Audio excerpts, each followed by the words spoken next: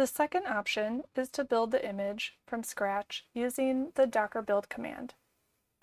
So let's click on the plus sign for option number 2 and expand the procedures. As noted here, some of these images may require a lot of memory.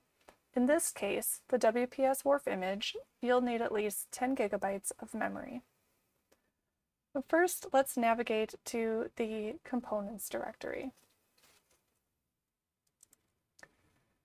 Before executing the next series of commands, let's first explore the WPS WRF directory. In here, we see a Docker file for the WPS WRF image. Looking at this file, we see that this describes to Docker how to build the image for WPS and WRF. It's a series of commands that defines what versions to run, where to find the code, any dependencies for different libraries, and any other important information for building that image. Now let's go back to our components directory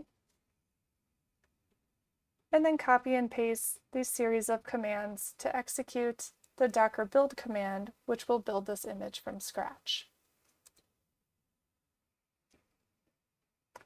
This process takes quite a bit for this particular image, so let's pause while it completes.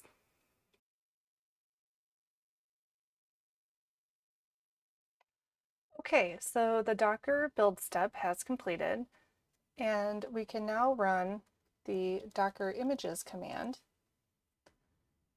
to see that we have a WPS WRF image available for use to run the case studies in the rest of these tutorials.